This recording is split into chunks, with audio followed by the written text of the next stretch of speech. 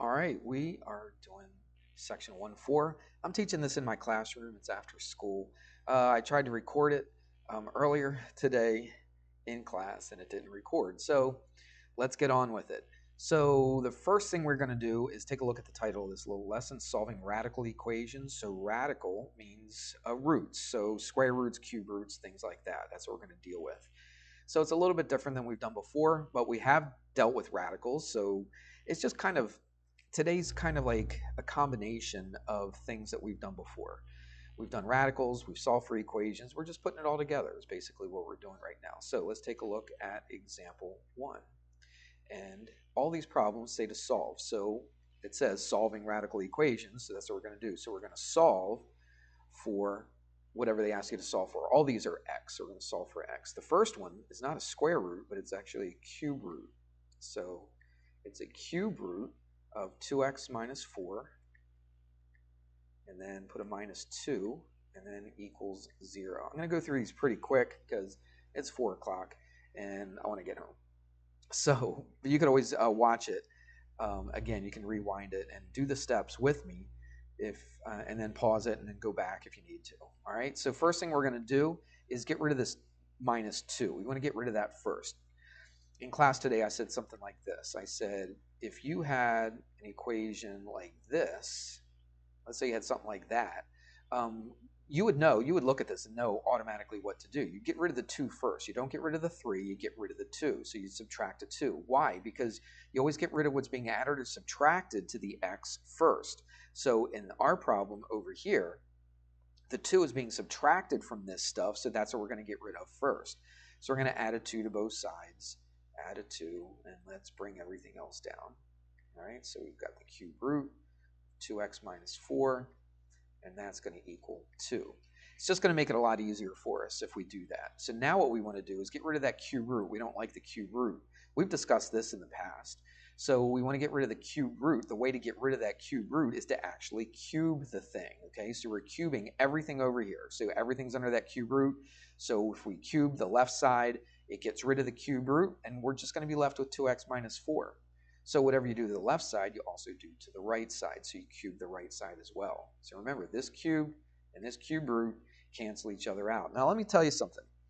When you cube something, or if you square something, or if you take something to a certain power on both sides, sometimes some weird stuff can happen with your answer. We'll look at that in the second example, but just remember that when you square both sides of an equation, or you cube both sides of an equation, or you take it to the 4th power on both sides of an equation, sometimes weird things happen to your answer. It doesn't mean that your answer looks weird, but sometimes that answer that you get actually doesn't work. So if I plugged it back into here, there's times, not all the time, but there are times when you plug the answer back into this will not work. Even though you did the algebra correctly, okay? Even though you did all the math right, sometimes your answer doesn't work. We'll look at that in example 2, but since I was thinking about it, I thought I'd throw that out there. So we got rid of the cube root, so let's write everything else down. And 2 cubed is 8. And now it's pretty simple. You just add 4 to both sides. Let's do that in our head. You add 4 to this, you get 12. Divide both sides by 2, and you get 6. Now, before you circle it, don't circle it right now. Now, I promise, we did everything right, okay? We did all the math right. We did the steps in the right order. But what we need to do is check to see if this really is our answer. Well, what does that mean? Well, we're going to plug it back in. I like to bring it up here so it's kind of even with this.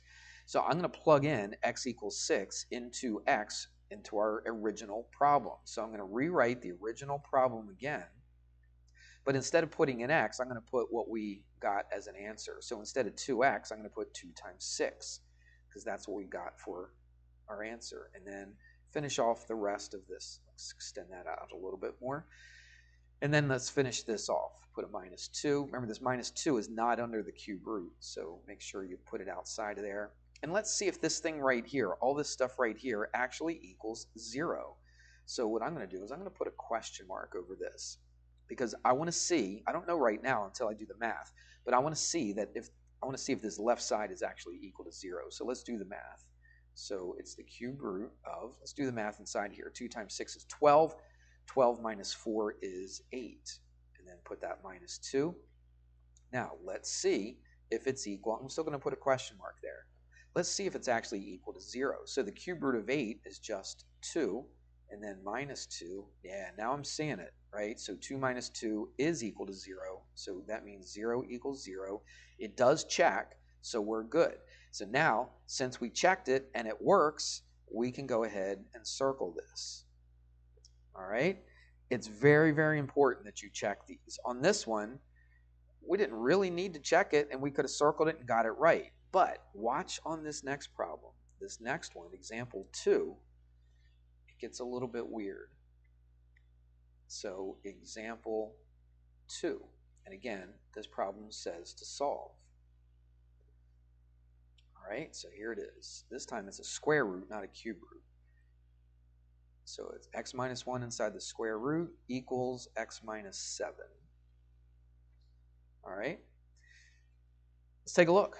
What are we going to do? Well, we got to get x by itself. Well, we got an x over here on the left-hand side, and we got an x over here on the right-hand side. But the biggest problem is this square root. I want to get rid of that square root first. So what am I going to do to that? It's kind of like we did on the first problem. Instead of cubing it, we square it because it's a square root, not a cube root. So the square and the square root will cancel each other out. But what you do on the left side, you have to do the right side. This is very important that you do this. Very important.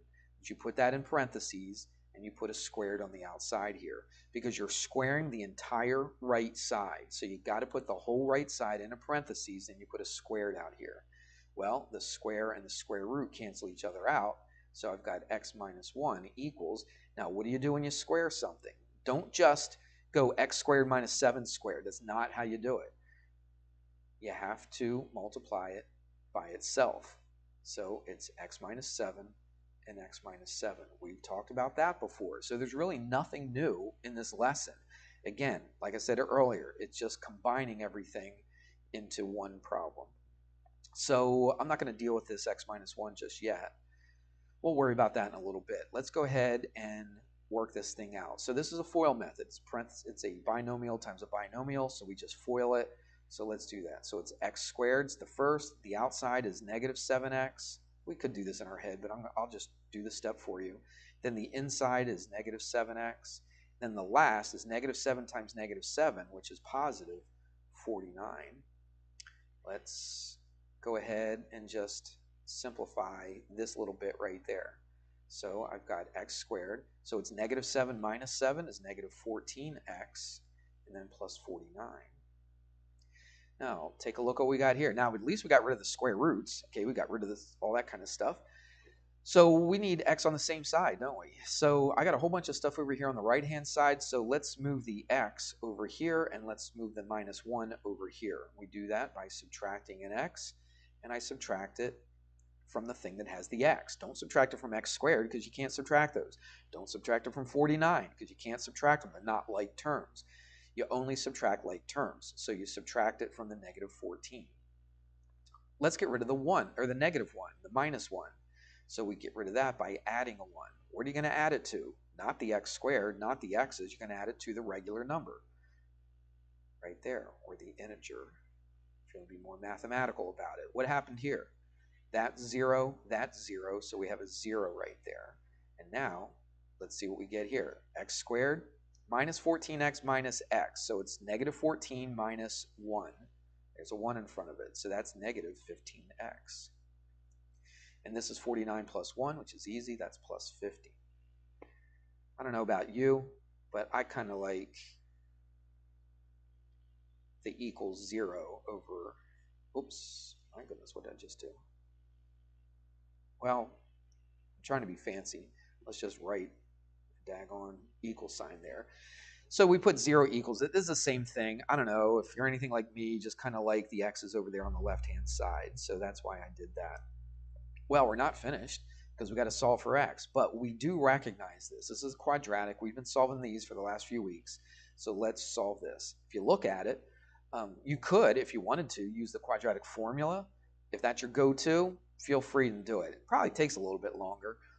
But I look at this and I say, wait a minute, this can factor. So 5 times 10 is 50, and if I take negative 5 and negative 10 and add them together, I get negative 15. So this actually factors. If you wanted to use the quadratic formula, feel free. It'll work.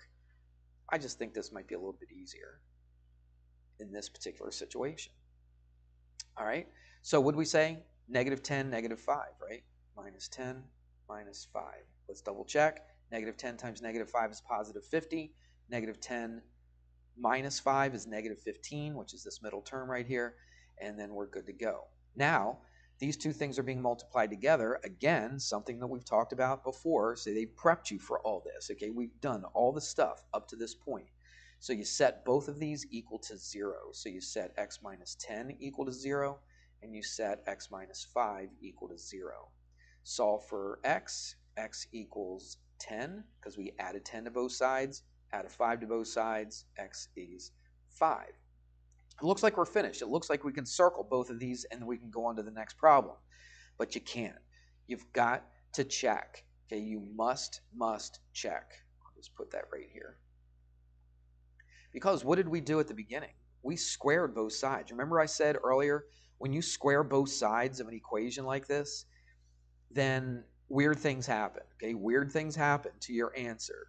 And you gotta check to see if it works. So what I'm going to do is I'm going to rewrite my original problem. That would be x minus square root of x minus 1 equals x minus 7. So that was my original problem. What I'm going to do, I got two answers this time. I got to take both of these answers and put them in. Put them in one at a time. Don't put a 10 here and a 5 here, okay? Take the 10 and put it in for here, and let's see if it actually checks. Let's see if the left side equals the right side. So let's put a 10 in here. So this is the square root of 10 minus 1 equals 10 minus 7. Let's see if this works. Well, 10 minus 1 is 9. The square root of 9 is 3. 10 minus 7, of course, is 3. Does 3 equal 3? Yep, last time I checked. So it works. So 10 actually works. So if I put 10 into my original problem, the left side does equal the right side, and that is a solution.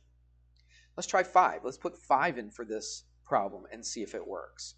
You'd think it would, right? We did all our math right. I promise. We did all this stuff right. But let's see what happens. I'm going to take that problem again, that x minus 1, or the square root of x minus 1, equals x minus 7. Let's plug 5 in for this and see if it works. Square root, 5 minus, I'll just write it so you know what we're doing, and then 5 minus 7. So what I did is I just took the 5 and I stuck it in for where x was going to be. 5 minus 1 is 4. The square root of 4 is 2, equals 5 minus 7 is negative 2. Does 2 equal negative 2? And some of you are probably saying, well, I thought you had to put a plus or minus here. Well, you do. So technically, you get a positive 2 and a negative 2. So negative 2 does equal negative 2, but does positive 2 equal negative 2? No, it doesn't. 2 does not equal negative 2. That means that 5 is not a solution for this. All right, so that is not a solution. We give that a fancy name.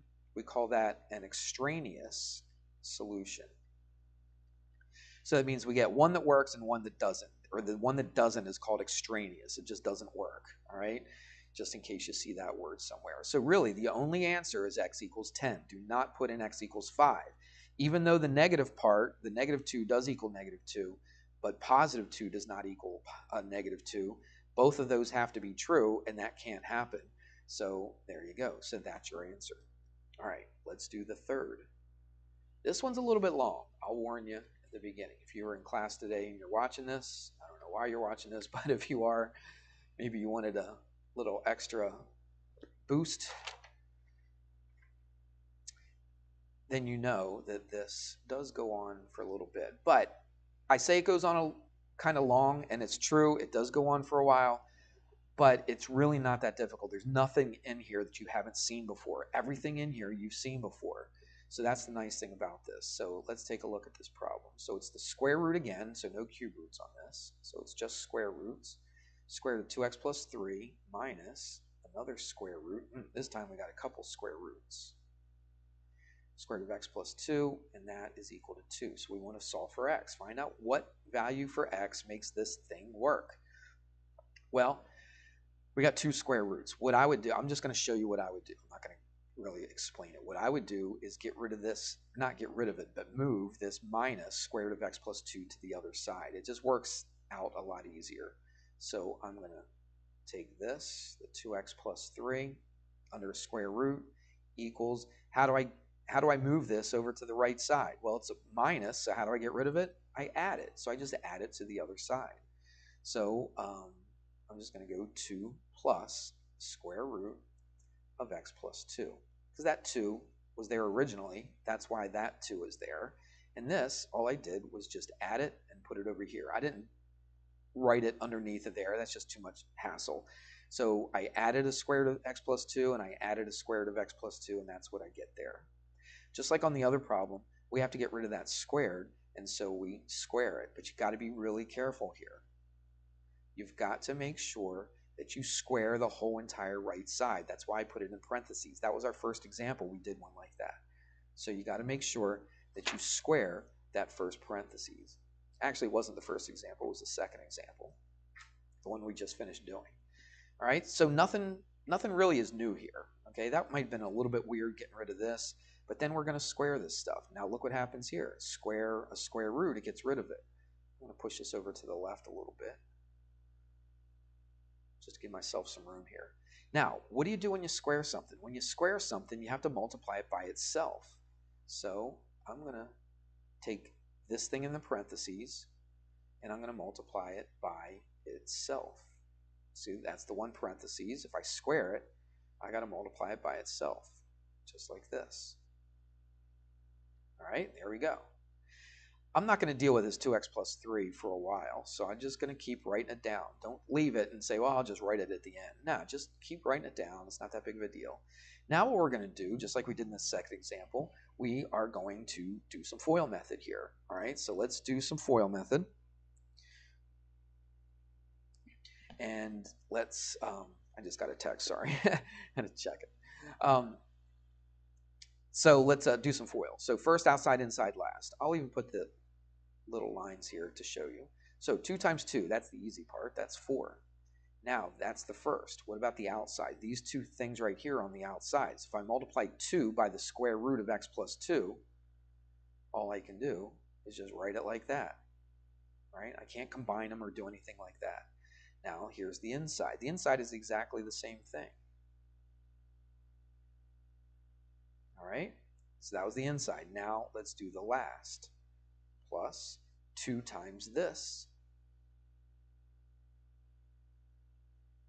I'm sorry. The last. Oh, that was the hold on. Oh, goodness gracious. So forget what I just said. Sorry. There's the first, there's the outside, here's the inside, here's the last. Sorry. That right there. So we got to multiply those together. At first, it looks like it's difficult because you got square root times square root. Well, how in the world do we do a square root times a square root? Well, we've talked about this before. This is not new. We've done this before in one of our lessons. I forget which one, but one of our lessons we did this. If you don't even have to do any math on this right here. Okay, you could say, oh, this is the square root of 9. Square root of 9 is 3. Or you could look at it like this.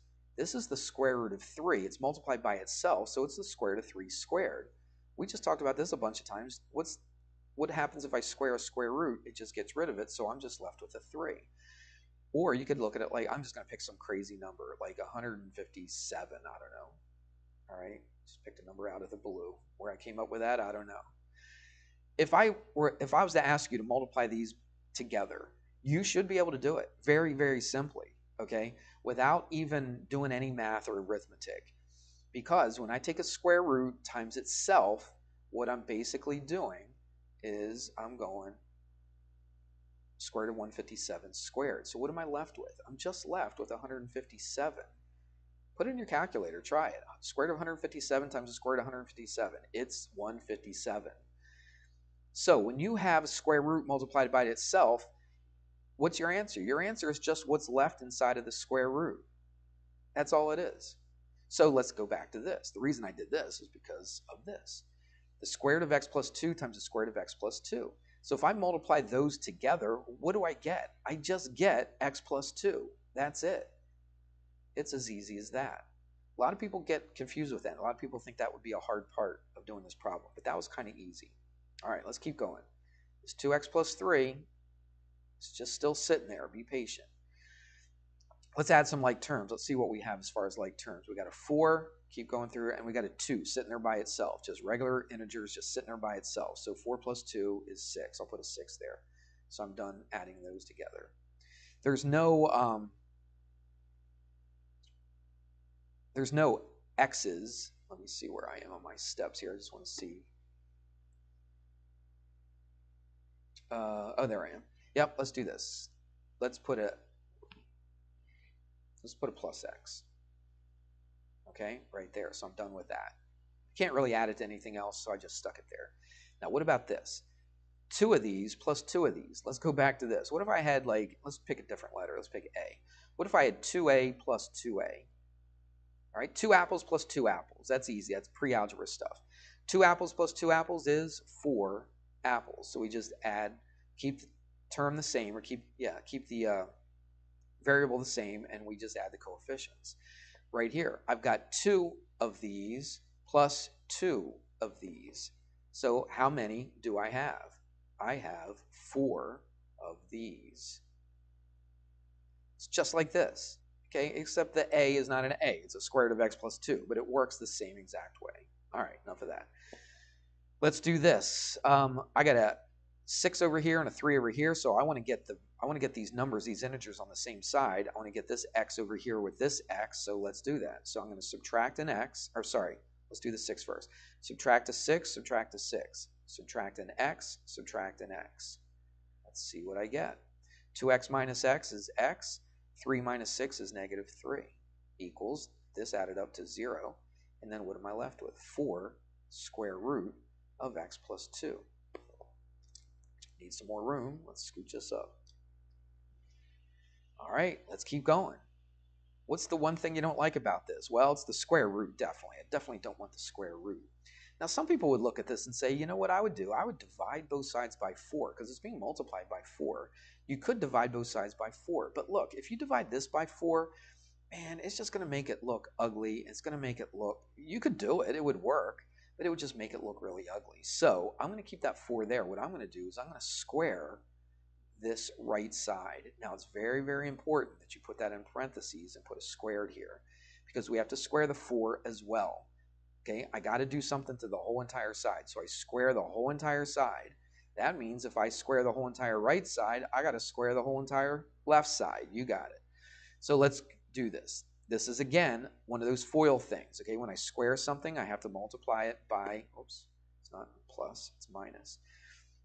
I have to multiply it by itself. So I put x minus 3 equals. Now, this is, you got to be careful. You got to square everything in here. So you have to square the 4. If I square 4, I get a 16. If I square the square root, what happens? The square and the square root cancel each other out. So I'm just left with an x plus 2. And that 16, since the 4 was being multiplied by this, the 16 is being multiplied by what's left over. So that's what we get. Let's keep going. Told you it was long. We still got a ways to go. So right here, you should recognize this. You FOIL it. Let's do that. So I've got x squared minus 3x, which is minus 6x. That's the outside and the inside. And then the last two terms, negative 3 times negative 3 is positive 9. Let's distribute the 16 through here. That would be 16x plus 32. All right. It's getting better. We don't have any, well, we do have squared right there, but it's looking a little bit better. But what do I want to do? Let's get all the x's by themselves and all the regular numbers by themselves. So let's get rid of this minus 16x and then get rid of it over, or put it over here. So we minus 16x here, minus 16x here, because that'll be a 0. Let's get rid of the plus 32. So we subtract a 32 and we subtract a 32. Let's see what we get. Well, over here on the right side, what are we going to get? We're going to get a 0 because they all canceled out. They added up to 0, I should say.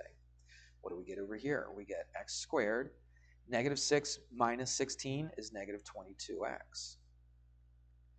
Positive 9 minus 32 is a it's a negative 23. All right, you can do the arithmetic there. Let's take a look at this. Let's scooch it up a little bit. So we still got to solve for x. Still got a ways to go. If you look at this actually factors. This factor is pretty nice because I could take 23 times 1 is 23, and if I had a negative 23 and a positive 1, I would get a negative 22. So that factor is nice.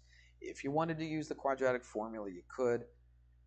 If you didn't recognize that this factors, okay, if you looked at it and you're like, man, I've never seen anything like that before, go ahead and use the quadratic formula if you want to. It'll work, all right? But this is the way it's a little bit easier. So x and x. What do we say? Negative 23 and positive 1. So negative 23 times 1 is negative 23. Then when you add them up, negative 23 plus 1, it's negative 22. That way you can tell it's factored. We're getting there, I promise. One more step, basically. Well, kind of two more steps. So we set them both equal to 0. And to tell you the truth, at this point, you should be able to just look at this and do this in your head. If you put x minus 23 equal to 0, what's x going to be? It's just going to be 23. All right? If you wanted to go from here to here, definitely, you should at some point be able to do that.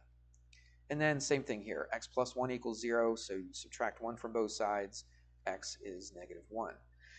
We finally got our answer after all that work, but we can't be complacent. We can't just circle them and say we're done.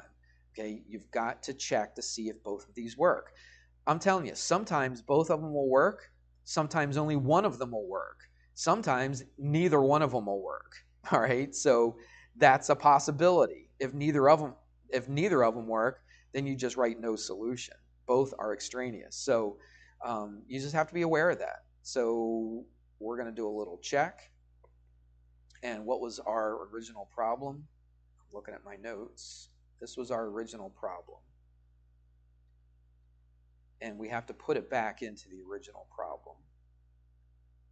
And all that should equal 2 if these are both valid answers. So let's do the 23. We got that one first. Let's put it in for here. So the square root of 2 times 23 and then plus 3 minus square root of 23 plus 2. Let's see if this actually equals 2. So let's do this. 2 times 23 is 46. 46 plus 3 is 49. Ah, that works out nice. And then 23 plus 2 is 25. It's under a square root. Again, let's see. I don't know yet, okay? I don't know yet if this equals 2, but let's see if it does. Square root of 49 is 7, minus the square root of 25 is 5. And now that's a 2. 2 does equal 2, so that checks. We're good to go. So now I can go over here and circle x equals 23. But I'm kind of giving it away right here. Something happens with the negative 1. Remember I said something weird happens when you square both sides? So let's give this a shot. So again, what was our original problem? Since we can't see it anymore, I'll rewrite it. That's x plus 2. And that should all equal 2. Now let's take a negative 1 and put it in for the x. Let's see what happens. 2 times negative 1. And then you put it inside the square root. That's negative 1 plus 2. And let's see. Put a big question mark right there. Let's see if that equals 2. So let's do the work inside of this. 2 times negative 1 is negative 2 plus 3 is 1. Minus. Let's square root. Negative 1 plus 2 is 1. There's a 1. Does that equal 2? No, because 1 minus 1 is 0. Does 0 equal 2? Of course it doesn't. Put a little whatever. Screwed that up. All right, there we go. So put a little slash through here. 0 and 2 do not equal each other. So this is an extraneous solution right here. So we are not going to include this. Do not circle negative 1. If you circled both of them and you didn't check and you did all the math right, you got 23 and negative 1 and you circled them both, I'm going to have to mark it wrong. I hate to do that, but this is not a possible solution. And by you circling it are telling me that it's a possible solution when it's not. All right? So that was pretty long, but I don't think any of the steps were all that difficult. Easy for me to say because I'm the teacher, right? Yeah, I get it. All right, so here's your homework. Your homework is section, it's supposed to be an E right there. It's section 1-4, part 1, and it's pages 122, 123, and we are doing numbers 7 to 39. They're not all going to be this long, okay? And you're only doing the odds, by the way. For those that were in class on Monday, I gave a lesson plan sheet, and it had that on there. I'll tell you this, though, and I said this in class today. On the next 2 lessons, part 2 and part 3, I said on the sheet, I put all, okay? But I changed my mind after I handed that out.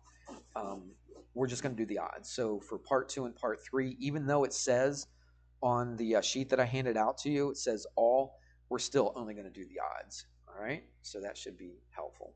All right. Well, I hope that helps. I don't know if anybody actually watched this or not, but there you go. All right. We'll see you tomorrow.